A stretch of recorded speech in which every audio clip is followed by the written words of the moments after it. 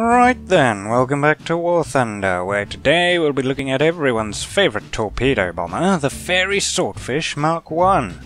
As usual, I shall be covering the history and technical details first. If you wish to skip all that and go straight to the battle, although I'm not quite sure why you would, go click that timecode in the description.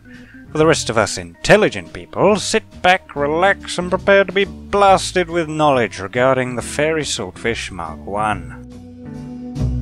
Goddamn, why does he take so long to upload these? To begin this story, we must travel way back in time to before the First World War, when, in 1912, an officer in the United States Navy, suitably called Bradley A. Fisk, patented the idea of dropping a torpedo from an aeroplane. Although the United States Congress allocated no funds to this idea, several other countries began experimenting with airdrop torpedoes. These included German experiments with torpedoes launched from Zeppelins in 1914, Italian trials in 1913, and Britain launching its first aerial torpedo from a short S-64 seaplane in 1914. Britain was the first country to adopt a dedicated torpedo bomber, in the form of the short Type 184, which first flew in 1915.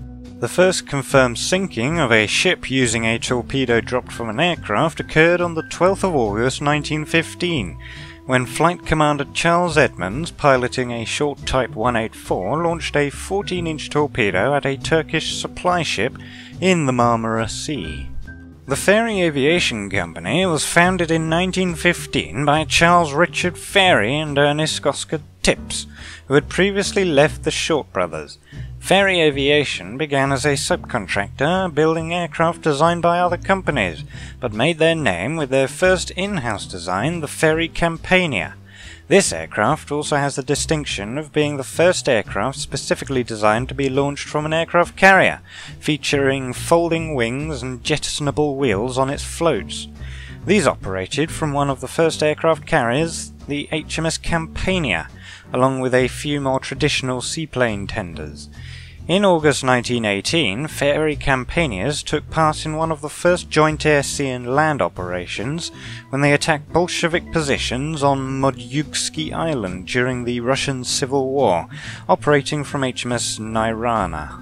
After the First World War, the Fairey Aviation Company was a leader in naval aircraft design and production, producing such aircraft as the Fairey III, which was in operation from the end of World War I to the beginning of World War II, primarily as a reconnaissance aircraft, the Fairey Flycatcher carrier-borne fighter, which was the primary aircraft of its type during the interwar years, and the Fairey Gordon day bomber.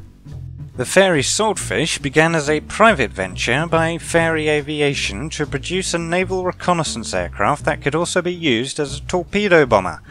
Greece took an interest in the project as they sought to replace their Fairey 3Fs currently in service, and although they eventually lost interest, this caught the attention of the Air Ministry, who issued specification S15/33, which included the role of spotter aircraft to the Fairey design. This role refers to the act of an aircraft observing the fall of shot from warship guns, and radioing back aiming corrections. At this point, the aircraft was named TSR-1, standing for Torpedo Spotter Reconnaissance. The TSR-1 first flew on the 21st of March 1933 at the Great West Aerodrome near London. This prototype, designated F1875, made several test flights to explore the aircraft's capabilities, but was lost during a spin test on the 11th of September. The second prototype, the TSR-2 designated K4190, featured some improvements over the initial prototype, such as a more powerful Bristol Pegasus engine, a lengthened fuselage to reduce the likelihood of an uncontrollable spin, and swept-back upper wings. This prototype was used to test float plane configurations and conduct water handling trials, as well as catapult launching tests. After the TSR-2 had been evaluated by the Aeroplane and Armament Experimental Establishment at RAF Martlesham Heath, 3 pre-production aircraft were ordered by the Air Ministry, at which point the aircraft was named Swordfish. These featured improved 3-bladed propellers over the 2-bladed propellers of the initial prototypes. The first 68 Swordfish 1s were delivered for service in July 1936 with the Fleet Air Arm. Although the intended replacement of the Fairey Swordfish, the Fairey Albacore, entered service in 1940, swordfish production continued in full swing to the extent that Blackburn aircraft was called in to produce swordfishes in order to meet production requirements. Production was also conducted by several smaller factories and workshops, along with most other British wartime manufacturers, in order to spread out production facilities in response to bombing by the Luftwaffe. The Swordfish remained in production until the 18th of August 1944, at which point nearly 2,400 had been built in several different marks, including the Mark II, which featured ASV Mark II radar and provisions for carrying 3-inch rockets, and the Mark III, which featured the powerful ASV Mark XI radar. The Fairey Swordfish entered service in July 1936, where it began to replace the Fairey Seal, a version of the Fairey 3F in the spotter/reconnaissance role, and the Blackburn Baffin in the torpedo-bomber role. Initially, it competed with the Blackburn Shark for the role of torpedo-bomber, but the Shark was soon replaced by the Swordfish. On the 1st of September 1939, the Fairey Swordfish equipped 13 squadrons, along with 3 flights of float-equipped swordfishes stationed on warships. This number was rapidly increased to 26 squadrons in the following months. The first combat deployment of the Swordfish was in spring 1940 during the Norwegian campaign. On the 11th of April 1940, a flight of Swordfish was launched from the aircraft carrier HMS Furious to attack German ships around Trondheim. Although only 2 destroyers were there at the time, 1 hit with a torpedo launched from the attacking aircraft was recorded. On the 13th of April, when HMS Warspite laid waste to most of Germany's destroyer fleet, Swordfish, launched from the British battleship, acted as spotter aircraft. In addition, one of the Swordfish successfully sunk U-64, a German U-boat, with bombs.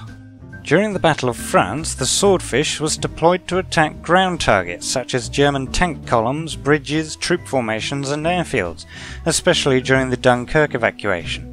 It was during one of these operations when my great-grandfather, who was flying a Spitfire escorting a flight of Swordfish, succeeded in shooting down a Bf-109, don't you know? He went missing over Gravelines on a similar mission, unfortunately, the next day, I think, when the formation was attacked by Bf-110s.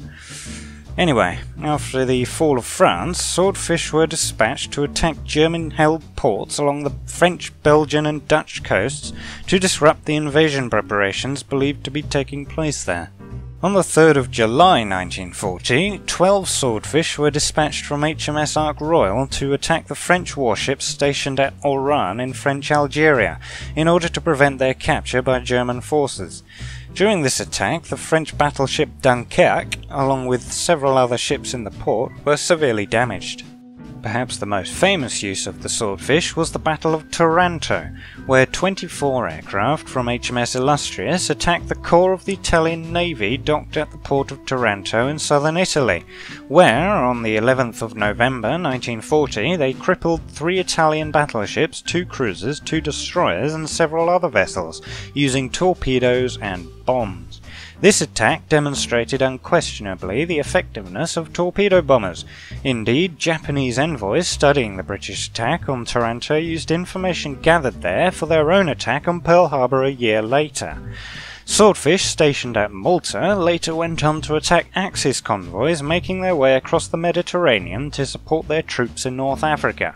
Another famous deployment of the Swordfish was during the British operation against the German battleship Bismarck, which had previously sunk the HMS Hood and was now roaming about the North Atlantic. On the 26th of May 1941, 2 flights of Swordfish were launched from HMS Ark Royal, and while the first did not manage to find the Bismarck in the deteriorating weather, the second managed to hit the German battleship with 2 torpedoes. Although the damage was relatively minor, one of the torpedoes damaged the ship's rudder mechanism, jamming it at 12 degrees to port. This caused the Bismarck to circle uncontrollably, allowing the British warships to catch up and sink it. However, in February 1942, the shortcomings of the Fairey Swordfish were demonstrated when 6 aircraft of RAF Coastal Command were launched to intercept the 2 German battlecruisers, Scharnhorst and Gneisenau, as they made a dash through the English Channel towards Germany. As the Swordfish, led by Lieutenant Commander Eugene Esmond, who had led the attack on the Bismarck, lined up for their attack on the German warships, they were pounced on by a squadron of Bf-109s. Despite this, the Swordfish continued their attack, but quickly all 6 were shot down. Following this disaster, the Fairey Swordfish was withdrawn from the torpedo-bomber role, being relegated to anti-submarine duties. In this new role, the Swordfish was still very effective. They carried ASV radar, which allowed them to locate warships and surfaced submarines even at night and through cloud, whereby they would attack with rockets or depth charges, or direct Allied destroyers to the Axis vessel. The Atlantic convoys found them especially useful in this role, employing Swordfish from escort carriers and merchant escort carriers to protect the convoy from marauding U-boat packs. Later on in the war, Swordfish were also used to hunt German midget submarines using centimetric radar. By 1945, although production had ended the previous year, 9 squadrons still operated the type in frontline roles. The Swordfish had been in operation from the first day of the war till the last, even as its intended replacement, the Fairey Albacore, was pulled from duty. Although replaced in the role of torpedo-bomber by the Fairey Barracuda, the Swordfish still proved invaluable as an anti-submarine patrol aircraft. In mid-1946, the last squadron operating the Swordfish as a training aircraft was disbanded, and the string bag, as it was lovingly nicknamed by its crews, was finally retired. The Swordfish was operated by the Royal Air Force, the Royal Navy Fleet Air Arm, the Royal Australian Air Force and the Royal Canadian Air Force and Navy, who used the Mark IV with an enclosed heated cockpit for operations off the coast of Canada and Greenland. The Netherlands also operated the type, and a few examples were captured by the Italians and Spain. Although considered by many to be obsolete even as it was first introduced in 1936, the Swordfish went on to attain a legendary reputation during the Second World War, sinking more Axis tonnage than any other Allied aircraft, was loved by its crews for its reliability and its incredibly forgiving flying characteristics, and is rightly placed by many among the great aircraft of World War II. And now it's time to take a little look at the Fairey Swordfish Mk I in the wonderful world of War Thunder. Hey, you thought Po-2 was a sexy aircraft. Alright, so here we have the Fairey Swordfish here in the garage here there. Look at it there. Isn't it wonderful? Alright, the Swordfish is a single-engined carrier-borne light torpedo bomber. By which of course I mean it is a torpedo bomber, but it can also be used as a light bomber, as you see here. See, it can carry bombs, but if I go into the modification thing, well, you can carry a torpedo. Alright, has a crew of 3. You get the pilot who sits in the front there. There's where the pilot is. Behind him sits, it says gunner, but that's actually the observer. He looks out over the side of the airplane and observes things. Sometimes he'd be replaced by an extra fuel tank in real life. And behind him sits the gunner, who gets to play with a 7.7mm Vickers K machine gun on a flexible mounting. For this you get 576 rounds in 60-round pan magazines, I think. They're pan magazines because they go on top. If they went, underneath, it'd be a drum magazine. It's not. It's a pan, because it's pan-shaped. Up here in the front you get another 7.7mm Vickers machine gun, except in this case it's the E machine gun. It's the old putt-putt type machine gun you get with the Furies. And for that you get 600 rounds of ammunition, as you can see there. In front of him you got a bunch of fuel tanks. You get one big fuel tank here where most of the fuel goes, and I guess this here is an auxiliary fuel tank right behind the instrument panel, so if this catches fire, then he's not going to have a very happy time of it, although it'll probably be warmer, seeing as this airplane tended to fly over the North Atlantic a lot, and it got very chilly here in the open cockpit. That's why the Canadians made one with a enclosed cockpit, which was probably very sensible. Up here at the front you got the oil reservoir, so it's protected by the fuel tank from behind, but from the sides, up and down, every which way, flak can damage this, especially if you're attacking from the front. So if you're attacking, for example, an anti-aircraft gun, the shots will go pa-choo, pa-choo, pa-choo, and they'll hit the engine. More on that later. But they'll also likely hit the oil cooler, and so you'll start leaking oil, and if you're very unlucky, something will catch fire. Here you got the oil radiator, that sticks out the side of the aeroplane right there, see? That's the radiator. Kind of an odd place to put a radiator, but I guess Fairey engineers are probably smarter than me. Here you got the exhaust pipe, you only got one on one side, and it's attached to this nice bronze engine cowling, isn't that nice? The engine itself is a 810 horsepower Bristol Pegasus 3 M3 9-cylinder radial piston engine. It's not particularly powerful. I mean, it's adequate for this aeroplane. You'll get around 140 miles per hour out of it. That's around 180 kilometers per hour, possibly. Future me will tell you. He's the one in charge of editing. Anyway, ordnance, you get here a Mark 12 torpedo, 18-inch. They'll kill a destroyer. It might kill a light cruiser. It probably won't do. You probably won't kill a heavy cruiser or a battleship or anything like that. But destroyers, light cruisers, cargo ships, it'll do. Or you can also carry 4 GP 250-pound Mark IV bombs in underwing racks. These are pretty effective bombs. They're equivalent to the 100-kilogram bombs that you get with the Russians. So, yeah, they'll kill medium tanks. If you hit on target, you'll kill light tanks from any which way. These are very effective in ground forces battles, especially. Right, it is a biplane, and it's very slow. Because it is a biplane, luckily it's not as slow as the Po-2, but it's still pretty slow. You're not going to get away from anything in this. That's for sure.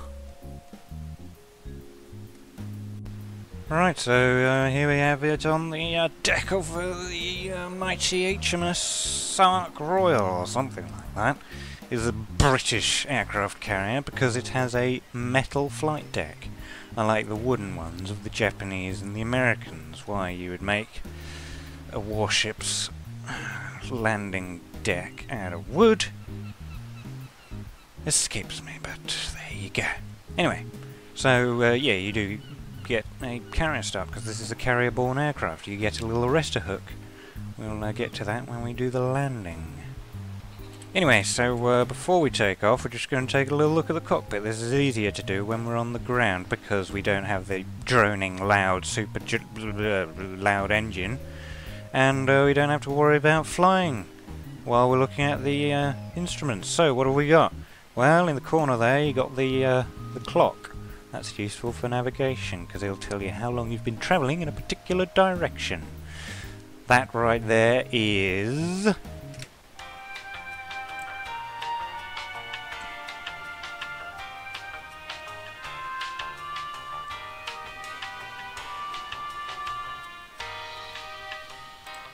right. I think. Well, I've looked up this instrument panel beforehand before I started this. Unfortunately, that was of a later swordfish. This was the only one I could find. I think that was a Mark III. This is a Mark I, so yeah, the instrument panel is slightly different. I guess more rudimentary. But that red little bar thing, the little graph, that is the oil pressure, I believe. And you've got the fuel pressure indicator. That light comes on if your fuel pressure drops too low. For example, if you're leaking fuel and it's leaking all over the place, well, that light will come on and say, hey, there's a problem with your fuel, there's not enough pressure. You've got oil temperature. The nice thing about this airplane is that all the, well, most of the instruments are nicely labelled in a language that people can understand. Because, you know, English is the only language in the world. You got the side slip indicator and the turn indicator. I think that's to do with rudder. We will evaluate all this once we get up in the air. That is the fuel feed selector, I think. So normal operation, it takes fuel from both tanks equally. If you select it main only, I guess that selects it only from the big giant fuel tank, and gravity only, that gets fuel from the little tank, possibly. Yeah. You'll be amazed how difficult information is to find about how this aeroplane works. These must be the lights, so you know, one of these will be landing lights, you got instrument panel lights, you got navigation lights, you got electronics, I guess, and another light. Jettison small bomb containers before bombs, so if you're carrying bombs and you got bomb containers, you got to jettison them before the bombs. Here you got a instructions.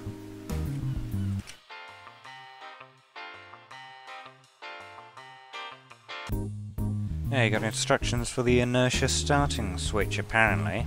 You got the boost indicator, that indicates how much boost you've got. You've got the priming pump, that's where you prime the engine by pumping that, and it squirts a little bit of fuel into the engine so you can start it. That there is the oxygen supply. So, you know, you flying this aeroplane around up in the air, there's not much oxygen up there, so you've got to have your mask on. Unlike goddamn Philip here has. Put your mask on, Philip. Actually, no, don't, because we haven't taken off yet. You got the airspeed indicator in knots. You got the compass behind there. That'll be the gyroscope. That tells the direction indicator, or in other words, the compass, which way to point. You've got the altitude indicator there. That tells you how high up in the air we are. We're currently 200 feet, I guess. Except we're not, because we're 48 feet up. And there you've got the artificial horizon, everyone's favourite instrument. That there is the tachometer, that tells you how quickly the engine's turning. That is a big button, one sec.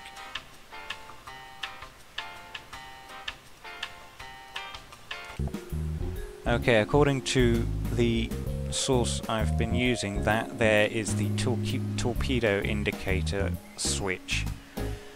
But seeing as the torpedo indicator is that horizontal bar there, I don't see how you switch that on. That there is the clamp that sticks the gun sight on, apparently, except that's the gun sight. You can barely see it past the propeller, because the propeller's the same colour as it there. It's the old classic ring and bead type gun sight, except in this case you don't get a bead. You just get the ring, so you have to guess where your bullets are going, I guess. And we're back to the side slip indicator. Here you got the control column in the traditional British style with the hoop on top of the stick. Next to it, oh well, on top of it is the gun. You press that, the bullets come out. You see? And that one below it must be to drop whatever ordnance you're carrying. And down there at the bottom, the foot pedals, they operate the rudder. See? There you got the rudder turning. Look at it, Philip. No, what was your name? Steve? I can't remember. You'll probably be dead soon. And, yeah, there's the instruments, more or less. You got some other levers and knobs and switches lying about, and I'm dying! Or in other words, we're about to take off. That there has to do something with oxygen supply. And there you've got the starter switch. As you can see, I didn't need to start it. It started itself. Now if Jeffrey's going to let me take off, I'm going to do so right now. Here we go.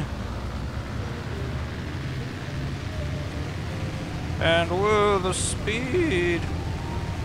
It accelerates very quickly off the aircraft carrier, but if we were taking off from the ground, it would accelerate a lot slower. War Thunder just does that so that people don't crash into the sea once they take off from an aircraft carrier. As you can see, we're carrying the torpedo armament, the traditional armament of this airplane. And there it is there, we're flying around.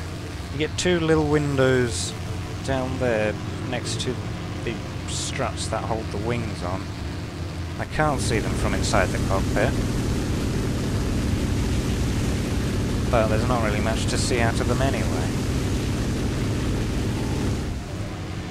Maneuverability, it's a biplane, is very maneuverable, however it is also very slow, because it is a biplane. Visibility it's not that good, to be perfectly honest. From behind you got that shield that protects the observer and the gunner from being very, very chilly. And you got this big wing here, you got struts everywhere. Looking ahead, you got to look through a little tunnel through the struts. At your gun sight there, you can see just how vague that gun sight is. Torpedo guidance indicator, you got little notches on it, so you can sort of estimate how quickly the ship you're shooting at is going. That knob there, no idea what it does, neither does the internet. There you can hear the gun, and the rear gun doesn't get very much room, well, very much of an arc, that's what it's called. Yeah, that's as far as it goes right, as far as it goes left, down, don't even get down to the tailplane, and up, not very far at all. And like with most single-tailed aircraft, you can't aim it directly backwards, which can get annoying. So yeah, we're travelling around 120 miles per hour. If we got up at a little bit higher, we might be able to go a little bit faster. Hey! That there destroyer, that's surely a German destroyer, right? Don't forget, with British torpedoes, they're rubbish, so you have to slow way down to around 120 miles an hour in order to drop them. It's probably the reason why this aeroplane is pretty good at torpedo bombing. Because it's so slow, you've got less of a chance of drowning your torpedo. There it goes there. Very slowly. Now let's see if we can't land this thing on the aircraft carrier. It's a very good aeroplane to learn how to land on carriers with, because all too often you friggin' see people on Navy maps where you have to land on an aircraft carrier and everyone's like, oh, I don't know how to do it, I can't land on that, I've never landed an aeroplane in my life. You see the arrestor hooks coming down. Right, this is a nice slow aeroplane, so it's easy for you to learn how to land on an aircraft carrier with it. I suggest you take the time to do that a couple times before, you know, doing it for real and crashing into other people. There we are. Nice and simple. Isn't that easy? Check it out. I'm the best, aren't I? Didn't even damage the propeller. Yeah, so that's a good thing about the Swordfish. You can learn how to land on aircraft carriers with it. Right, so there you have the technical details, more or less. I think I covered everything. Yep, doesn't look like there's anything else here. No armour, I think I mentioned that. Anyway, let's go take a little battle, don't you think? That's what I think, and that's what I'm gonna do. Oh man, I hope we don't hit an iceberg. Right, so the first attempt didn't go particularly well. I get bombed by a ghost aeroplane. I've got no idea where that came from. Luckily it only did minor damage. It was probably that Dow 17 up there. So looking around, and there's an SPG there. I managed to drop 2 bombs on it. There they go there. And boom. Isn't that lovely? And then turn, looking around still. All the fighters seem to be interested in the other fighters. Managed to drop a second pair of bombs on another self-propelled gun. It's probably a NAS horn or a whatchamacallit, the other one, Hornis. Is it? No. And then we start getting shot at by the ground fire. Luckily, because this aeroplane is mostly made of canvas, shells go right through without exploding. But you do get the nice new sound effects of bullets whizzing past. I do shoot at it a little bit with my turret, don't kill anything.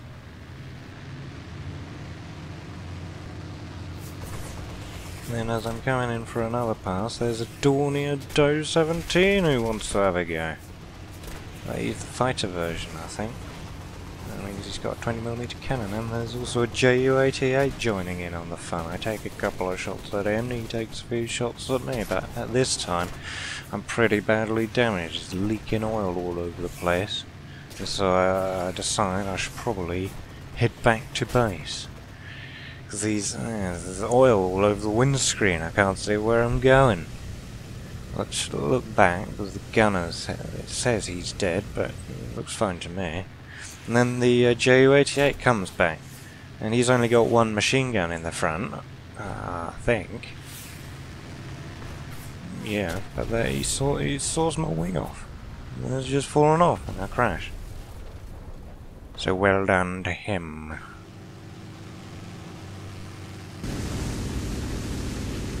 Second attempt, I'm approaching the blah blah blah howitzers and trying to do it in first person mode for maximum dramatic effect, but then oh no, we're attacked from behind by a pesky little biplane.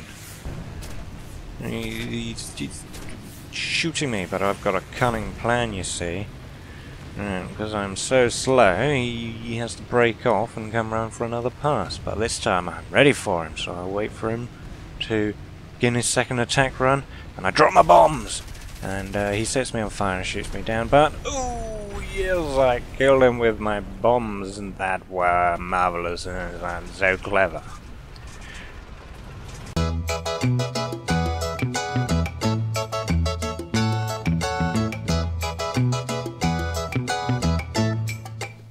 But anyway, yeah. So fourth time, you can see me selecting I'm going to start on the airfield. I tend to start on the airfield with this airplane so that the enemy have a chance to encounter some of our allied fighters. A bit of an issue with the caps lock there, but never mind. So here I am, rolling along the runway. Doesn't take too much to get up in the air, don't need flaps or retractable undercarriage or anything like that, and we're up and we've taken off. Here we go, we're gonna go attack some ground targets.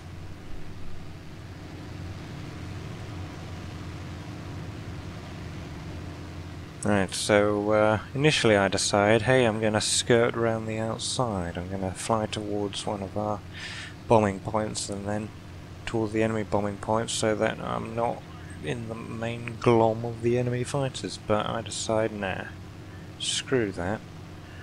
I'm just going to fly straight down the middle. So here we go, turning towards the middle. I think. I mean, that was what was going on in my head at the time, but well, I guess it didn't translate to screen. I can't be remembering this correctly. Well. Can't be helped. So, yes, I'm flying straight down the middle, and damn the fighters. Hopefully they won't notice a tiny little swordfish like this. All the same, we don't want to draw attention to ourselves, so we fly as low as possible. Down below treetop level, if possible, below the tallest trees at least. And flying very low to the ground, because not only is that more likely that you won't be detected, it's also a lot more fun than just flying through the air, because you actually have to avoid stuff. Plus it's very easy to do in the Swordfish because it's so slow. Not as slow as the Po 2, mind you. Flying over some trucks, I'm sure the dudes in those trucks are like, whoa, look, it's an antiquated biplane, what's he doing here? And to them I say, ha! Truck, yeah. And that showed them alright. Anyway, so we're flying over Bastogne, the town of Bastogne. The Swordfish wasn't used in Bastogne, by the way, but I'm sure you all knew that. There we go, flying over the villages. Or townspeople. It's probably a town, actually, isn't it? And like with the Po-2, it does take a while for you to get anywhere in this aeroplane, but at least it can go faster than 80 miles per hour. We can go 140 miles per hour. That's almost twice as fast.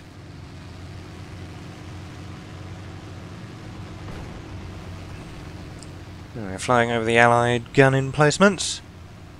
Hear them shooting off at the bad guy convoys. I'm thinking I'm going to make a pass on the howitzers, and I tell that idiot Hurricane to stop shooting at my ground targets and perhaps shoot at that BF-109 who's chasing him. But never mind, I'm sure there'll be plenty of howitzers left by the time I get there. So yes, making a pass on the howitzers first and then going bombing one of the convoys, because they've got tanks and I've got bombs. Do you know what that equates to? Hey, stop shooting my howitzer, you idiot. I'm going to take that one, that's mine. I don't care what you get. It's my howitzer. So I'm a ground attack aircraft. What are you? You're a fighter. Go fighting. Yes, I'm still angry at this sort of thing happening. And I shoot back at him with my turret, and the flex starts opening up. Does get a little bit accurate, but luckily we don't take any damage as far as I can tell.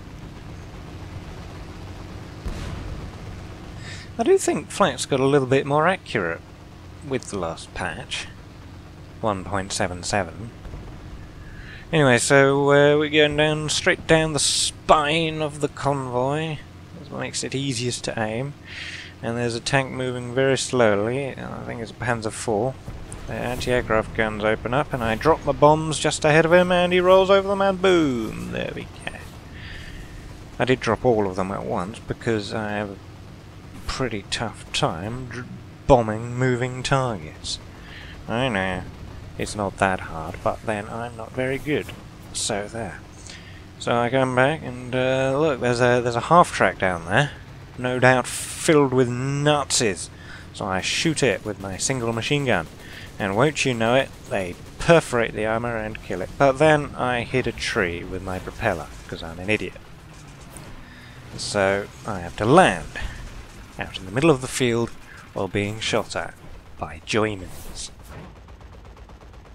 There we are, perfect landing of course. Little bounce, but never mind. And still being shot at, but I don't think they can really see me, they're just shooting where they think I am. And there we have it. I decide this battle's good enough. I killed some stuff, I shot some things. No need to do this again, because at this time I was getting a little bit bored of flying the Swordfish. Right. Get out of your airplane. Go on. There we go. Come on. There we are. And with that, it's back to the hangar! And there you have it, the Fairey Swordfish. It's not too bad. I mean, it's slow, and it's relatively easy to shoot down, but you get a decent amount of bombs. You can carry a torpedo on that rare occasion where you're on a sea battle. And you get forward-facing armament, so you can shoot at ground targets, such as you know, artillery pieces and that. And it's got a defensive gun that's adequate, I guess. I mean, it's not going to shoot anything down, really. But then those sorts of guns never really do they? So yeah, Swordfish. It's good. Try it. And practice how to land on carriers. Like I just did just there. Anyway, so hopefully you enjoyed this video, and hopefully you'll join us for the next one, where we'll be looking at the Mitsubishi F1M. Yes, I know we're not doing the Hago or Igo or whatever it is, the Japanese tank next, because I'd always intended to do the aircraft first and then the tank second, but somehow it got mixed up. But anyway, so yeah, Mitsubishi F1M. Hopefully we'll see you then. Goodbye.